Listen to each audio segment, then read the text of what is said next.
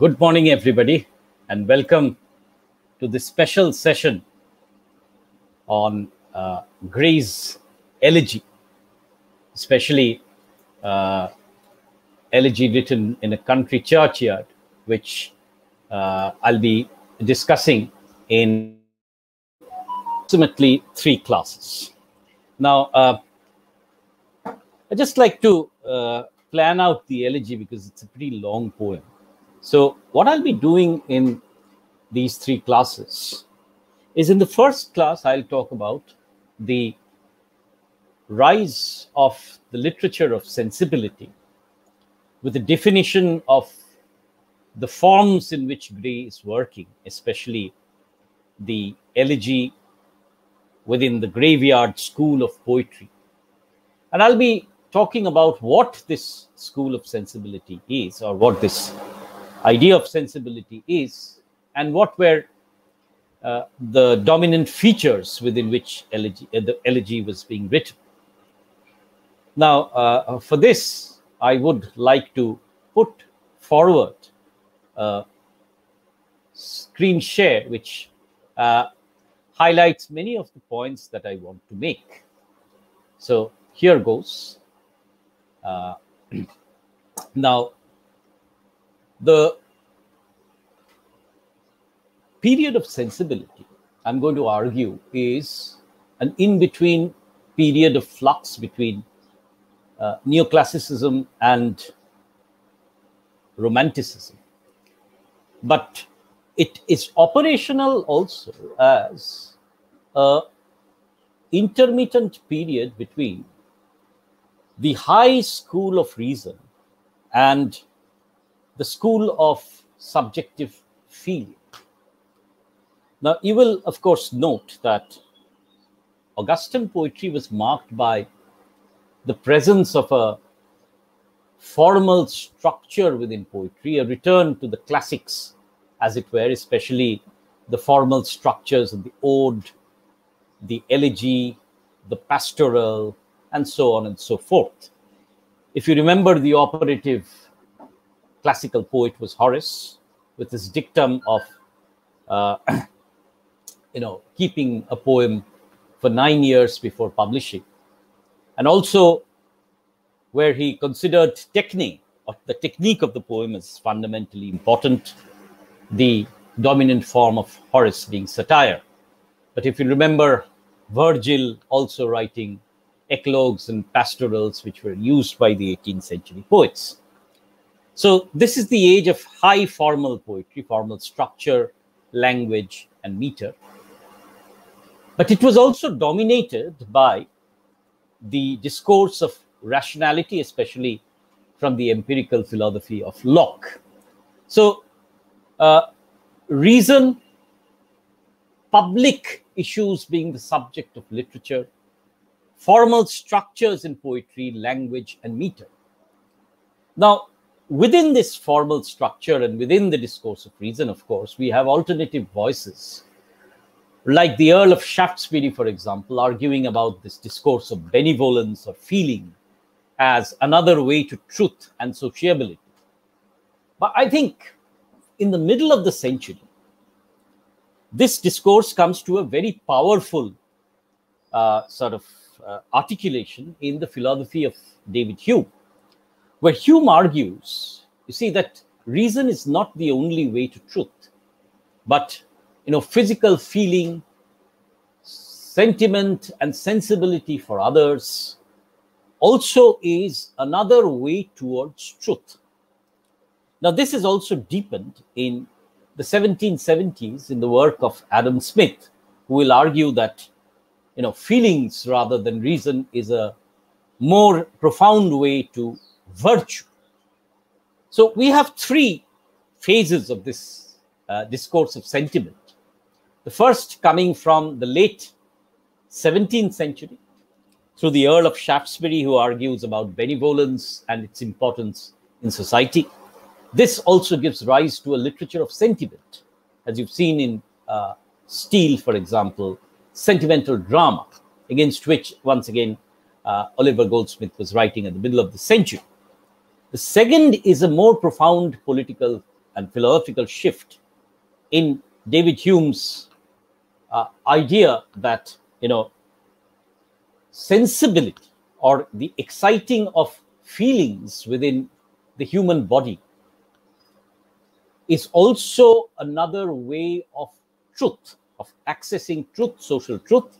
And also, very importantly, Hume argues that sensibility also leads to sociability.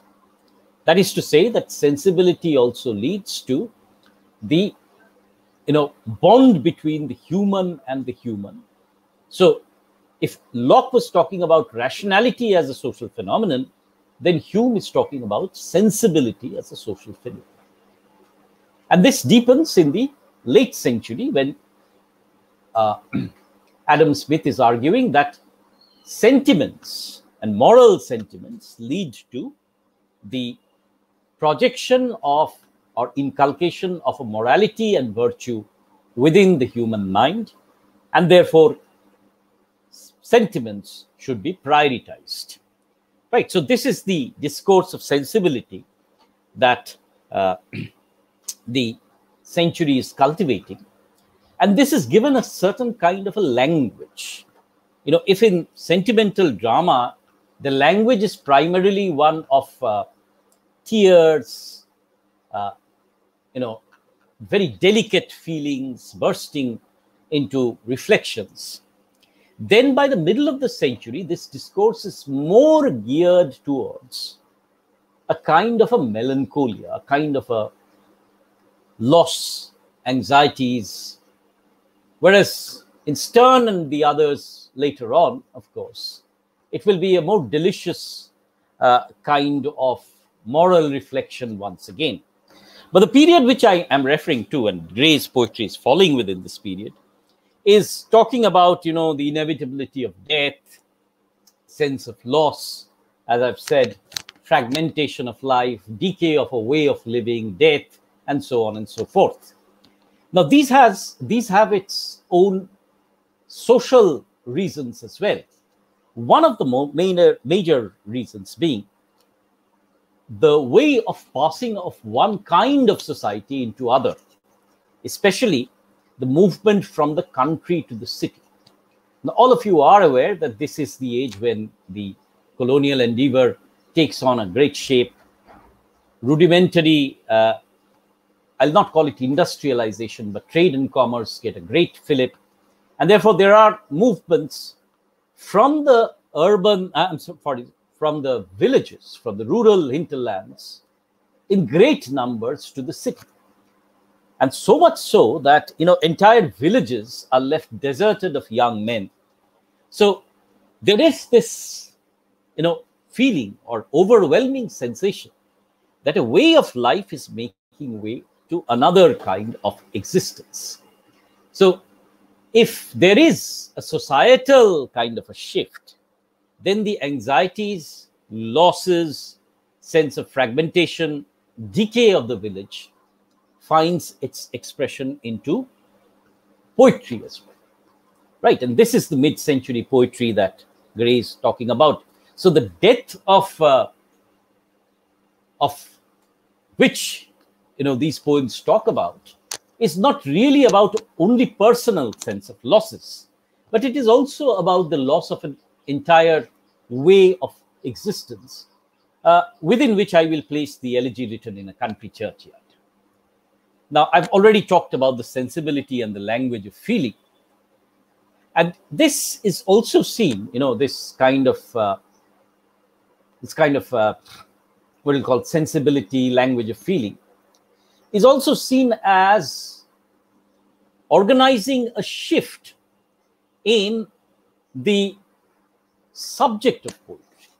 So no longer is the aristocrat or the man of studying or the man of knowledge the subject of poetry, but also the common individual becomes the subject matter of poetic discourse. Now remember that with the novel, the common man had already become a subject of discourse in prose. But in this particular case, the common man, and especially the marginalized common poor man, Poverty becomes one of the major themes of this entire, discourse. If you look at Henry Mackenzie's The Man of Feeling, for example, written for 1745, you will find that, the hero is somebody who is marginalized in society, belonging to the underclasses, belonging to a group of effeminate, as it were, very sensitive individuals who will burst into tears at the single most opportunity, who is always impoverished.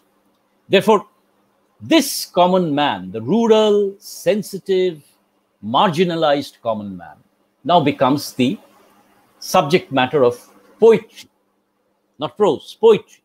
We'll later on find that this is radiated into romantic poetry as well, especially in Wordsworth's poem, The Leech Gatherer, right? Now, the other kind of, emblematic figures who dominate or populate this kind of poetry are the symbols of the village. For example, the pastor, and very importantly, I'll give you lines from that text, village schoolmaster, right? In fact, Goldsmith's The Deserted Village is one of the monuments of this sentimental poetry.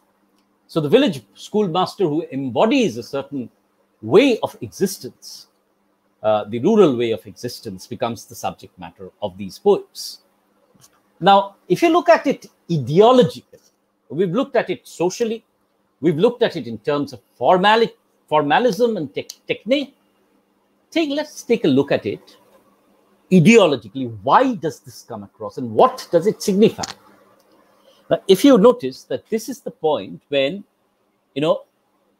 modernity is entering into what I'll call public discourse in a very big way.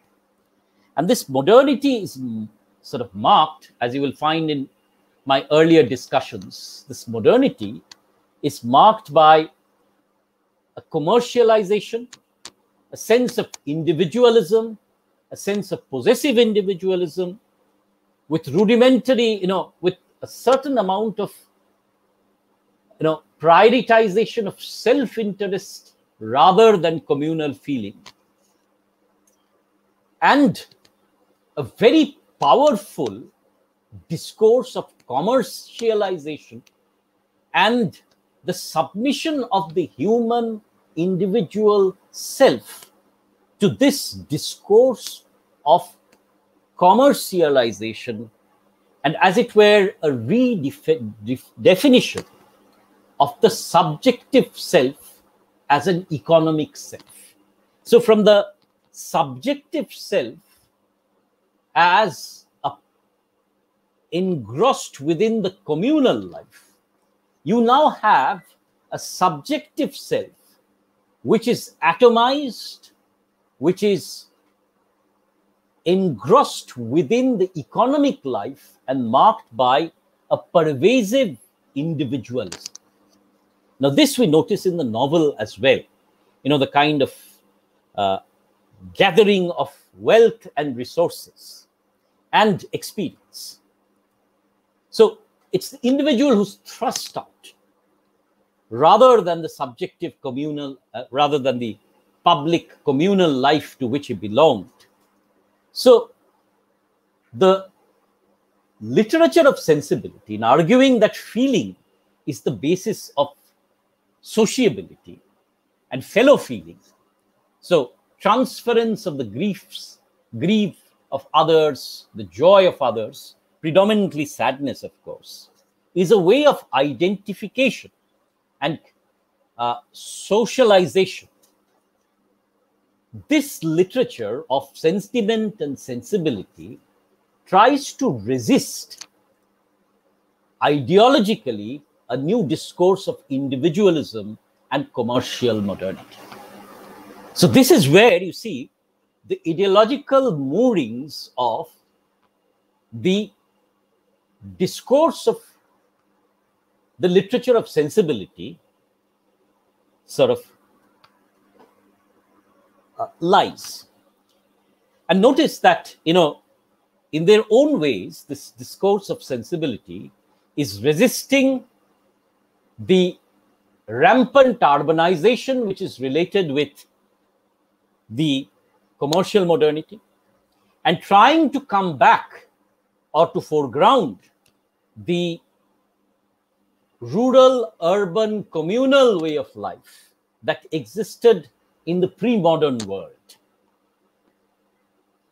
But in trying to return to this kind of, as it were, pre-modern, pastoral, rural way of life, very often this poetry is neither radical nor very revolutionary in that sense of the term.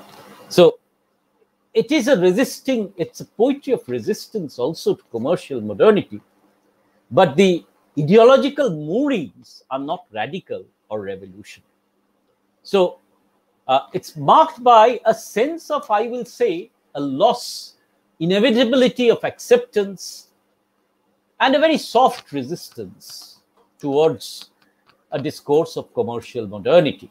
It lacks the kind of radicalism, revolutionary zeal of the Romantics, and yet it tries to move out of the straight-jacketed discourses of rationalism and formalism of the earlier century.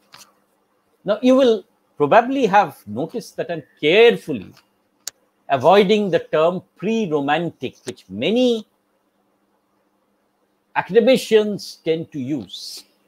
Now, when we talk about pre-romantic, we are defining this age only in terms of romanticism. No, this term is inadequate because many of the features of this poetry, their formal structures, their going back to the classical molds like the ode, the kind of elegy, for example, that we'll be studying, is a throwback to the Augustan rather than the Romantic. So you might argue that in their content, they anticipate some of the Romantic concerns, but in their form, they are moored, or they are sort of latched onto the age of the Augustans. So to define them as pre-romantic would be losing sight of one of the more important aspects of this poetry. So I would urge you to talk about these poems in terms of a literature of sensibility rather than in terms of pre-romanticism, right? They do sort of adumbrate many of the ideas of romanticism, but in their form and technique, they go back to their Augustan lineages. So it's a liminal poetry, a poetry marked by sentiment, sensibility, marked by a sense of loss, fragmentation, decay, and death, and transfer of interest to the common man. And ideologically, they seek to resist, even though they realize it is inevitable, the discourse of commercial modernity. Now, let me take a look at some of the texts which these writers use. And you will note that many of them include, the major ones include Oliver Goldsmith, we have Thomas Gray, we have Young, we have Collins, for example, we have Robert Blair, finally leading up to William Blake also, right? Now, let me take one poem, for example, and this poem is The Village, the Deserted Village. This is by Goldsmith.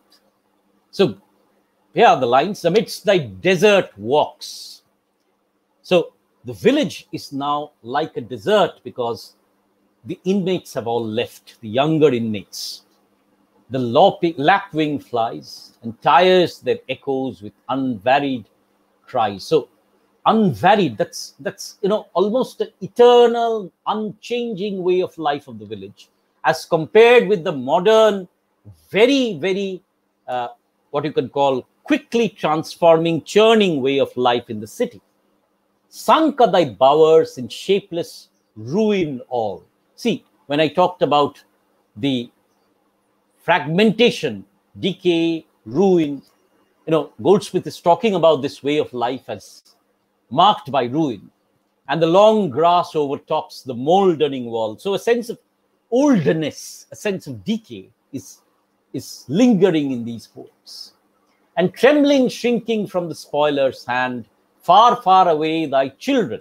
You see, the children are the younger breed of people who are all leaving this village for the city. Ill fares the land to hastening ills a prey, where wealth accumulates and men decay. Right? So Goldsmith is, of course, in a melancholy mood for, the decay of this standard of living, this way of living. But, how he quickly identifies this decay with the wealth of the city. Right? So, that this decay is created by this newfound commercial way of life, Goldsmith has identified. Teach erring man to spurn the rage of gain. So once again, ideologically, this poem is moored in the resistance against the culture of commercial modernity. Teach him the states of native strength possessed. The very poor may still be blessed. That trade's power, proud empire, hastes to swift decay. So he's comparing the trade's proud empire of the city, which is transient, with the eternal quality of an unchanging quality of the village life. As ocean sweeps the labored mole away, while self-dependent power can time defy, as rocks resist the billows and the sky. That was Goldsmith, the deserted village. Now let me come to these words which I've used: sentiment and sensibility. And, this concept of a literature of sentiment comes into parlance, into critical parlance rather, in 1749. Prior to that, it of course existed, but it's not defined in that sense of the term. And you see in the letter from Lady Bradshaw to Samuel Richardson, she asks, what is the meaning of the word sentimental? Because you have the sentimental man, sentimental party, sentimental walk, sentimental literature. Right. So 1740s is the time when this discourse comes into being. And you can see that, the philosophical roots are from the Earl of Shaftesbury's benevolism to David Hume and to Adam Smith. I've, of course, talked about this. And Van Sant, who's been one of the most important theorists, talks about the general shift of the foundation of moral life from reason and judgment to the affectations, to the circulation of feelings, as it were.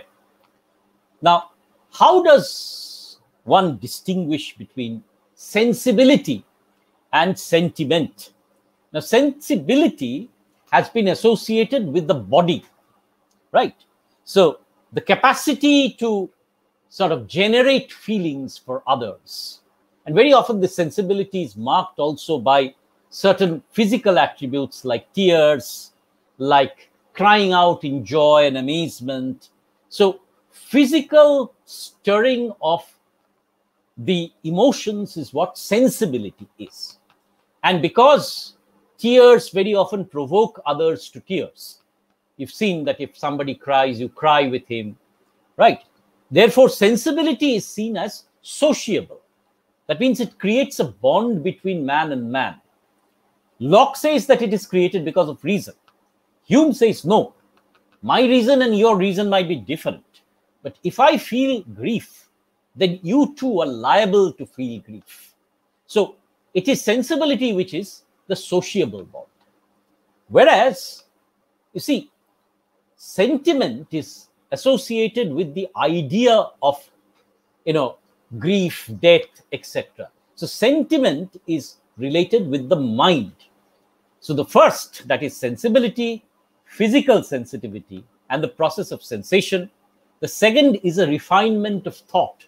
So when there is suffering, how does one think and how does one share this thought? That is what sentiment is all about. And then comes the idea of Adam Smith, who says that sentiment leads to the idea of the conscience and virtue. So sentiment is naturally moral. He says if you have to inculcate virtue, inculcate sentiment, right? So feelings for others, our sensitiveness to opinions of us and our conduct, and our acceptance of their way of scrutinizing the propriety of our actions. Now, the idea was, of course, circulated by Hume. Hume once wrote that, we are just not because we obey a moral law, but because we are moved by the passions of sympathy and benevolence. So the word that Shaftesbury used, sympathy, benevolence, and how it generates a kind of fellow feeling is what the literature of sensibility is all about. So morality is more properly felt than judged of. So morality does not come from reason. It comes from feeling. So feeling, its manifold sort of dimensions, and how one represents this feeling. What is the language through which this feeling can be sort of communicated becomes the subject of the literature of sensibility. So innate moral sense, not a prevailing tendency to benevolence, unhinderable, so this is Hume, unhinderable flow of feeling, and on the sympathy that makes it possible. So let me quickly now move on to the 4 tenets of this literature of sensibility. I've spent considerable time on it because, Gray is going to talk about this, the ideas and the feelings. So the 4 tenets are identification of virtue with acts of benevolence. Good affections are natural, so we will naturally feel for others. Praise of sensibility instead of stoicism in the fate of suffering, and the emphasis of self-improving joy, that is the joy of acting benevolently. Now, by the by, this entire stoicism in the face of suffering is something that Gray will, of course, bring in. So Gray's text is one part of the literature of sensibility. Now,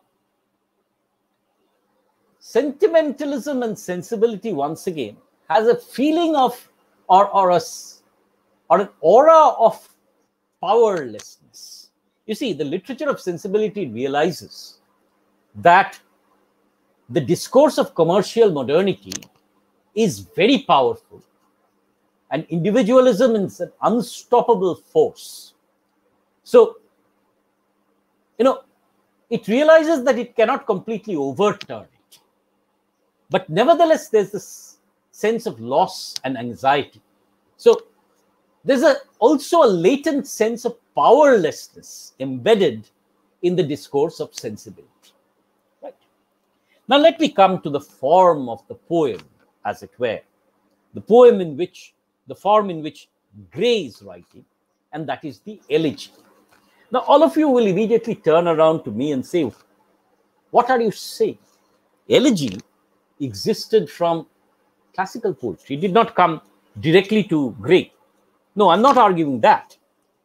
Now, if you look at elegy, it comes from the word elegos, or lament. The Latin elegos is a poem of lament. So we have, say, Old English poetry, the wife's lament, the husband's message. Even the Wanderer is a poem which is written in the elegiac mode. But have you ever asked the question, why does one write an elegy? We've read elegies. Elegy is a poem of loss, mourning, and so on and so forth. But what is mourning and what is melancholia? I'm, of course, going back to Sigmund Freud here. But Freud, in a very important essay, makes a distinction between mourning and melancholia. The mourning, he suggests, is a temporary phase, right, where a person is trying to cope with a loss of a specific loved object, right? But Freud says this mourning happens within the conscious mind and therefore is an essential process of moving on. Now, we lose somebody, all of us, we mourn him. And very often, part and parcel of this collective mourning is what is the funeral? The funeral is an act of mourning. So, in the Hindu funeral, if you've seen, there is the burning, which is the intense phase of mourning.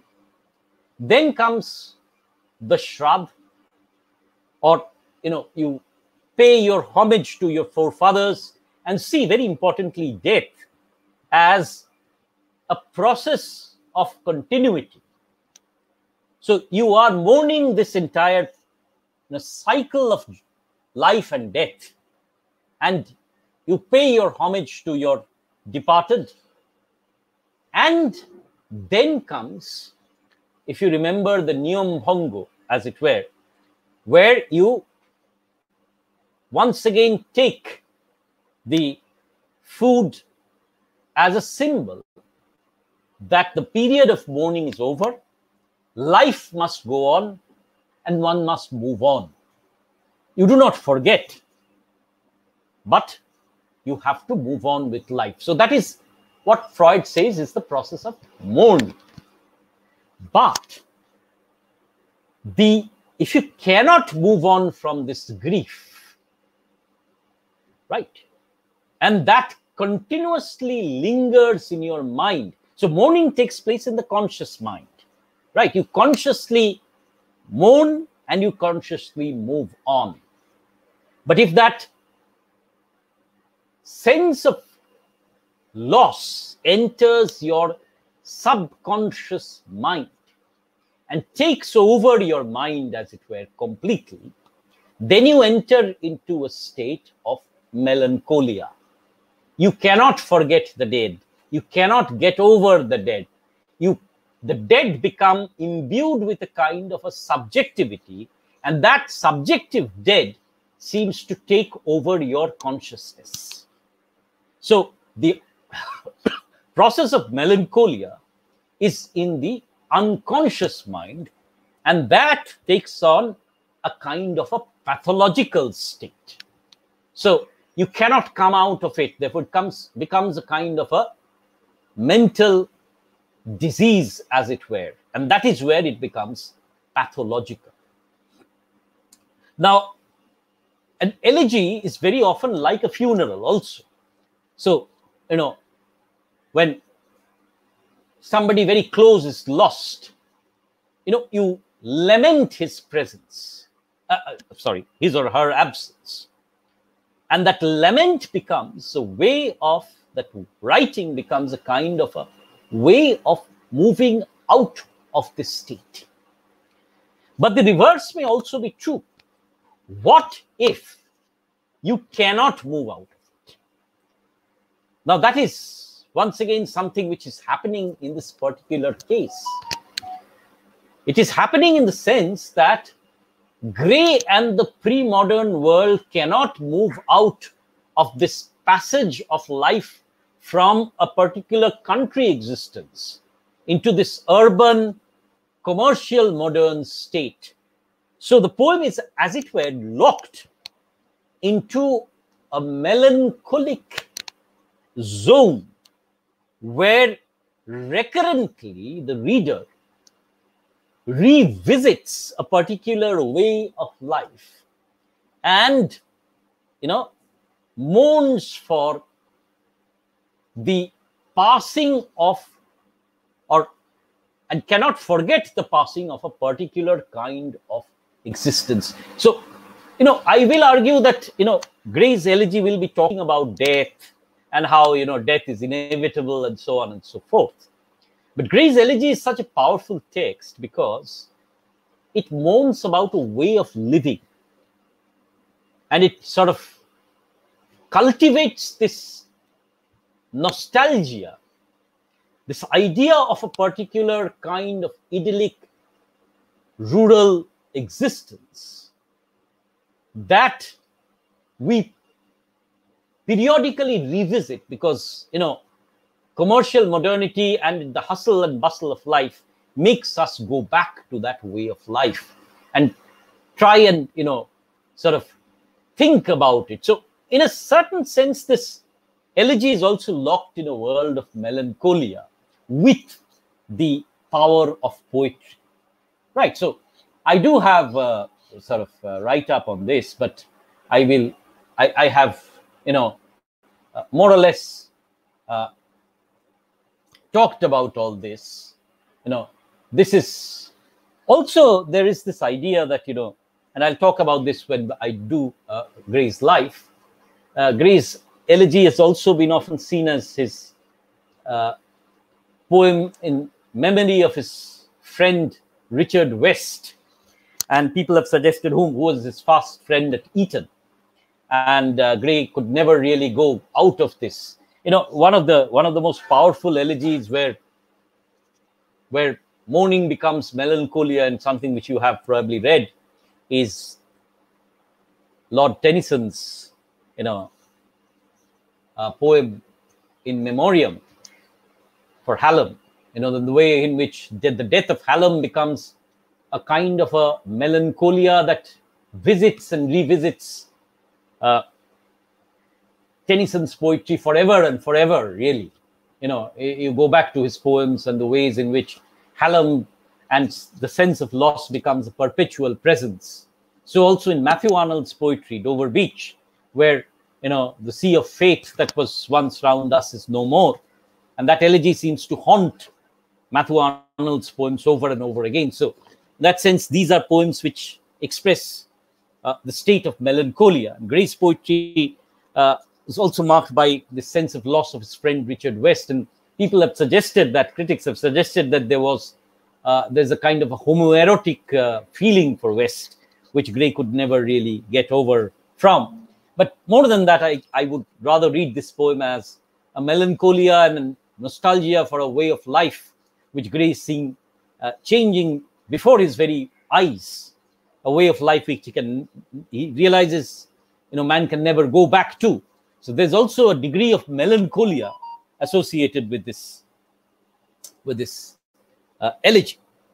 Now, the other school of poetry which this has been associated with is, of course, graveyard poetry, right? And graveyard poetry is marked by this particular period between 1740 to 1755.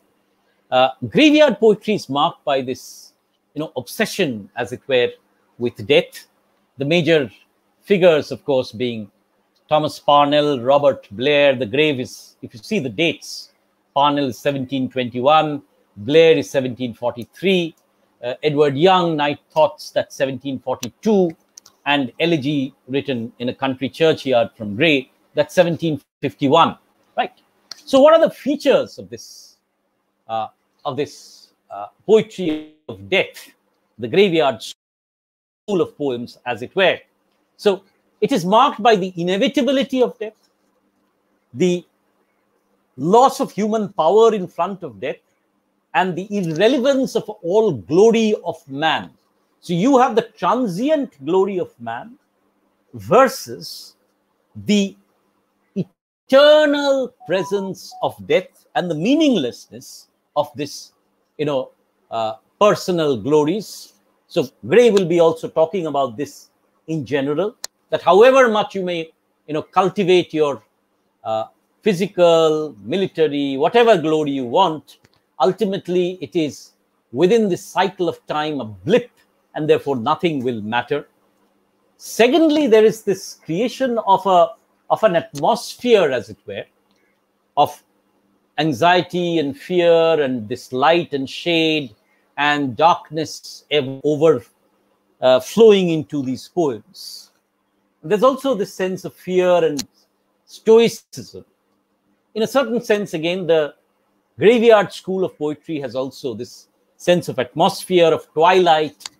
You find that, Gray begins this poem with that twilight. The curfew tolls the knell of parting day as in ending day, the twilight zone between light and shade, light and darkness.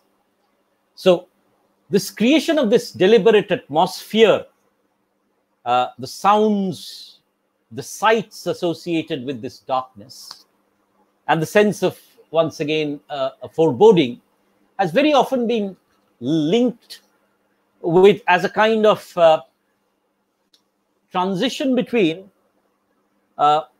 the Gothic and the graveyard. So you see, this is also just the time when the Gothic novel is emerging, and the Gothic is using a particular kind of a framework of emotions. So in a certain sense, the graveyard school is also a forerunner of the Gothic tradition. There is also this concept of the memento mori, that man is made for dying, that death is the only certitude of life. And there's a lament for the people who have died, the kind of things that they could have done and they could not do, and how death overwhelmed them all.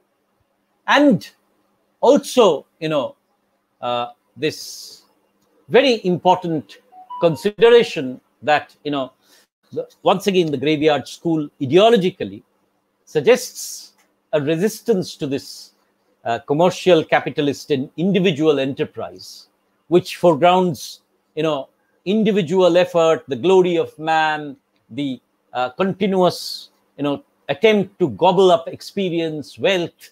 A graveyard school of poetry is a resistance in that sense. It sees nothing as eternal, everything is transient and meaningless.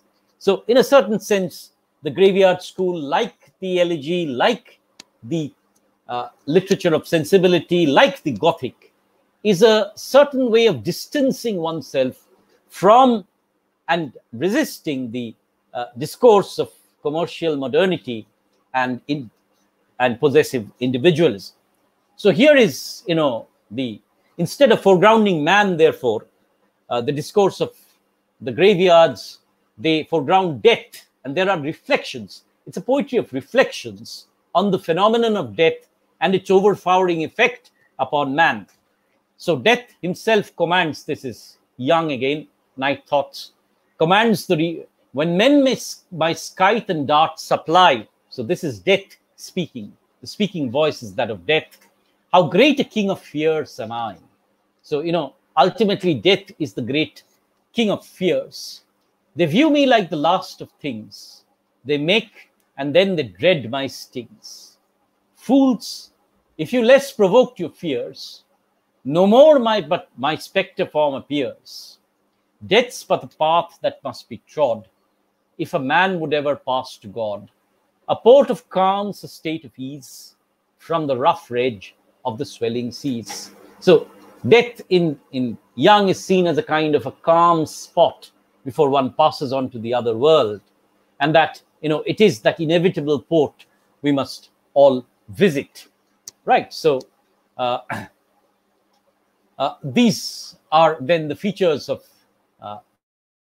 the graveyard school of poems. Death as the great leveler, as we have seen, death is eternal, wealth is not. So resistance against against commercial modernity and against consumer society, as it were. So these poems all go back to a kind of a pre-modern way of life, where there is a pastoral setting, where there is a lack of commercial activity, where it's bare subsistence rather than any kind of luxury. The common man, the common people, the village institutions, that is the theme of the graveyard poems. Right, so again, graveyard poetry also is essentially democratic in the sense that it suggests whoever is rich or young, ultimately, death, the great leveler, becomes, makes everybody obscure. Right. Now, interestingly, Gray's poem is combining the didactic qualities of graveyard poetry and the mournful traits of the elegy. So it suggests that there is death, the great leveler. At the same time, the stoicism of the graveyard school is replaced by an intensity of feeling that derives itself from the elegiac tradition. So while it teaches us about death's capacity to level, it also, deeply engages with the sense of sorrow and mourning for the people who have passed away. So there is, a sense of philosophical acceptance of death. At the same time, there's also a very distinct sense of loss for the people who have encountered it. Right. So I'll give you an example of the graveyard poem. This is The Grave, 1843. While some affect the sun and some the shade, some flee the city, some the hermitage, their aims as various as the roads they take. In journeying through life, the task be mine, to paint the gloomy horrors of the tomb, the appointed place of rendezvous, where all these travelers meet. So life is seen as a travel where we take our different journeys, but we all meet in that final rendezvous, which is the grave. Thy succors I implore, eternal King, whose potent arm sustains the keys of hell and death, the grave dread thing. So you see, even in Young as well as in Blair, we look at, death as that eternal king, image of this monarch from whom there's no escape. Ah, how dark the long extended realms and rueful estates, dark as was chaos ere the infant sun, and so on and so forth. Cheerless, unsocial plant that loves to dwell. This is again Edward Young. Night thoughts, death, great proprietor of all, 'tis thine to tread out that empire and to quench the stars. So once again, death as this monarch, the emperor, whose valley we are all continuously walking. Right. So these are the traditions within which then Gray was writing the elegy. And in the last part of my discussion, I'll quickly take a look at Gray's life. Right. Now, I will not linger very much upon this because I've already created the context within which Gray was writing his poems, the traditions of poetry, the themes of his poetry. I'd just like to take a very quick look at, who was this man, where was he coming from, and what were his major works. So, you see, birth 26 December 1716, Cornhill in London, England. And Gray was, of course, moving around in the outskirts of London, also traveling also to Scotland, to the continent. So there was a lot of travel involved in Gray's poetry. He was one of the first poets to actually travel to the Lake District, which Wordsworth would later on make the haunt of his poetry. So a poet who traveled within nature, but also had a very, as you can call, intimate knowledge of urban existence. He is the sole survivor of 12 children. Father Philip was a scrivener, somebody who wrote as a clerk, as a profession. And mother was a millinery businesswoman. Now, Gray had a very significant education, very high standard of education. So the classical tradition of the poems, his knowledge of the classical tradition of the eclogues, the pastoral, the elegy, which is a classical form, of course, comes from his education at Eton College and later on at King's College, Cambridge. Now, in Eton, of course, he became very close friends with Horace Walpole, who was to be one of Gray's major benefactors later on, 1725. Horace Walpole was, of course, the son of the Prime Minister of England, Robert Walpole, and Horace Walpole was a writer, thinker in his own way. So, of course, you will remember the writers of one of the greatest Gothic novels, The Castle of Otranto. 1734, Gray starts writing. 1735 is initiated into the Inner Temple, so he's studying to be a lawyer, right? He leaves Cambridge in 1738 without taking a degree, wants to become a lawyer. 1739, very important, goes for the grand tour across the continent, which, you know, educated people almost always, everybody went. And, you know, it is here that at Eton, at Cambridge, and on the grand tour, is friends with Richard West, Robert Walpole. So they were very close friends.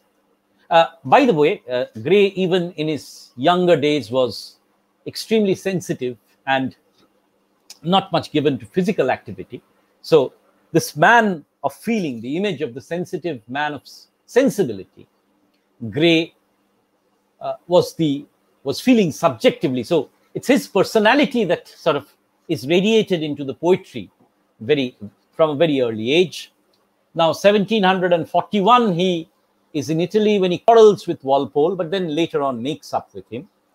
Right, his father dies, and Gray is initiated into a life of poverty. So suffering, poverty was not unfamiliar with him, and therefore, you know, it's the sense of loss, poverty, ordinariness, common life that Gray experienced. So his sympathy for the common people might have derived from this particular phase. Now, 1743 achieves a Bachelor of Laws degree, and by this time, of course, West has died. So 1743, he starts writing these dark, deep poems on death, and parts of the elegy is written during this period. So we will talk about the elegy in greater detail in my next two discussions. So I'm not sort of preempting that discussion, but we'll have to see how the elegy was written in bits and pieces, right?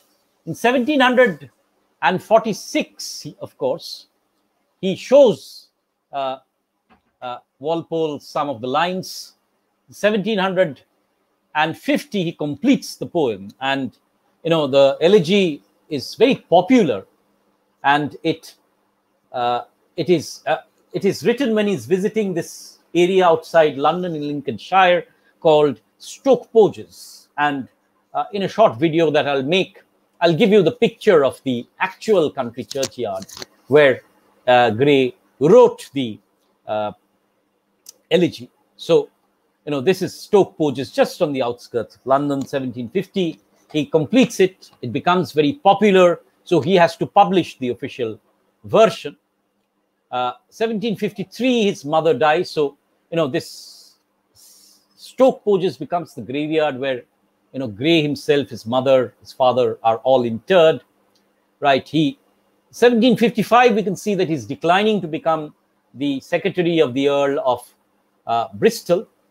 He moves to Cambridge in 1756, writes his major poems, including The Progress of Poesy and The Bard. Gray has now become one of the preeminent poets of England. He's offered the poet laureateship, but he refuses. And 1759, Gray is sort of staying in London, close to the newly opened British Museum. So you can see Gray's fascination with the objects of the past. 1761, he takes an interest in Nordic and Welsh poetry. So the unfamiliar poetry of the British Isles, Nordish, Welsh, Scottish. So a return to the poetry of the past, as it were, tours York and Durham, and then this entire area of the Scottish Highlands in 1756, right? And in 1768, he becomes the Regius Professor of Modern History at Cambridge. And, you know, the Lake District, York and Durham, the hinterlands of England, the rural landscapes were eternal favorites of Gray, right? So two things we must notice here is or rather a couple of things. One is his schooling in classical poetry, familiarity with classical forms. Two, his friendship, very close, dense friendship with Walpole and West. West, of course, dies. and becomes an agent of who provokes the writing of the elegy. Now, Gray then becomes one of the preeminent literary figures of 18th century society. Is offered the poet laureateship but declines, and also, this fascination with two things: one, nature, rural society, and his fascination with the common men of England, who become part and parcel and agents of Gray's poems. Right. 30th July 1771, Gray dies, aged 54, in England because of gout. So that then is the life of Gray. Now, of course, Gray was not very well received by Dr. Johnson. He writes the life of Gray and is rather critical about Gray's poetry. He sees Gray's poetry as commonplace, very ordinary, but it is the elegy that really has made Gray very famous. It's the elegy which lies at the center of his, poetic fame rather than any other poem. So I've created the context for studying the elegy. I've argued that it belongs to a particular phase of English society and is drawn from certain philosophical fluxes, transitions, as well as societal fluxes and transitions. It is a witness to the culture of commercial modernity and an attempt to resist it, however powerful it might be. It tries to look back at a kind of a pre-modern society. It presents the common man as the focus and the protagonist of his poems, and also engages with the form of the elegy, the function of the poet in trying to preserve and go back to this particular way of existence. And therefore, the elegy becomes a process of writing, and a process of writing that becomes very, very central to this resistance of the idea of commercial modernity and individualism and greed that the age was marked by.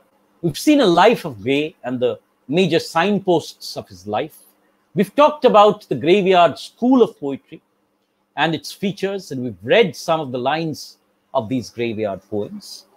Now, it is with this entire corpus of fact and reading at the back of our mind, then, that it is probably time that we went into the details of the essay, of the elegy proper. We've already seen that, by 1746, it's almost complete, although it's published officially in 1751. So we will take a look at the composition of the elegy, and we'll study the first, say, 50, 60 odd lines of the poem in our next discussion. And in our third discussion, we will, of course, read the remaining parts of the text and discuss the major critical issues. So thank you for, having been my companion in this journey through Gray's text, through Gray's context, rather, not the text. And I hope that you will be a companion in my journey through Gray's text, which I'll take up tomorrow once again at 10:30 a.m. So thank you for being here today, and hope to see you tomorrow once again. Have a very good day, ladies and gentlemen, and stay safe during this entire period of the pandemic.